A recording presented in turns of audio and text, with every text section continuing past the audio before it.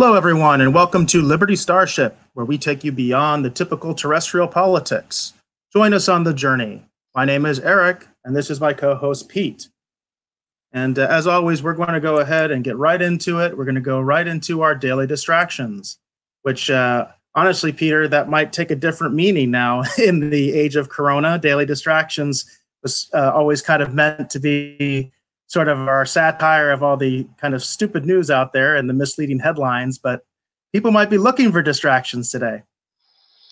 Yeah, that's right. There's not a lot of fluff on the news. Everything is Corona, Corona, Corona, and it's mostly hard news. So um, I guess it just tells you that the media is hungry to fill the 24-hour news cycle. And now that there's finally something happen that justifies it, they are taking full advantage. So don't let this crisis go to waste. Yeah. That's true. Did you want to go ahead and start out with your first article? Sure.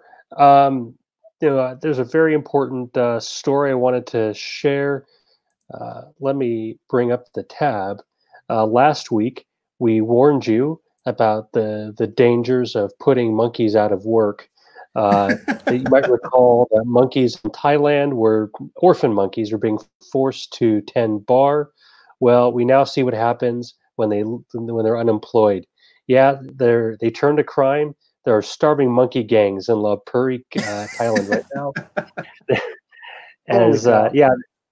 What's happened, and I joke, but it's kind of true.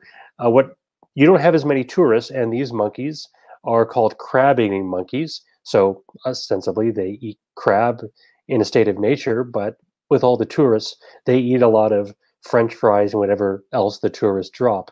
Now the tourists are gone. There's not as much food for the monkeys, and so they are fighting each other in the streets of Liberty or Lopburi. Absolutely unbelievable. So it looks a bit like downtown Chandler on Friday, but yeah, everything is abandoned. Maybe not so much now, right? Maybe not so right much now that everything's abandoned because of the coronavirus. Oh, goodness. The city even hosts an annual monkey buffet festival. So they are serious. Absolutely unbelievable. So we've got a monkey theme going 2 weeks in a row now. 2 weeks in a row. We'll see how long we can keep it going. People need to know the truth about this important topic: monkey rights, monkey civil liberties.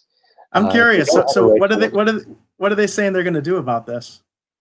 I assume this is a problem for them. So I assume it is because it's Southeast Asia.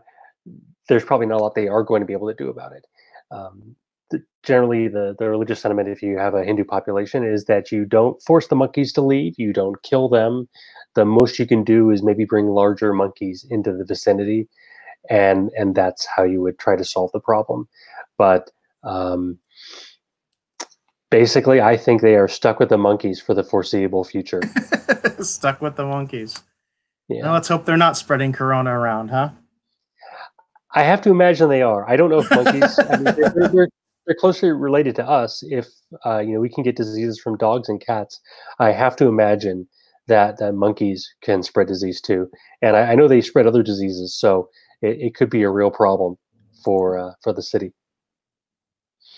Yeah. Well, that's just crazy. Yeah.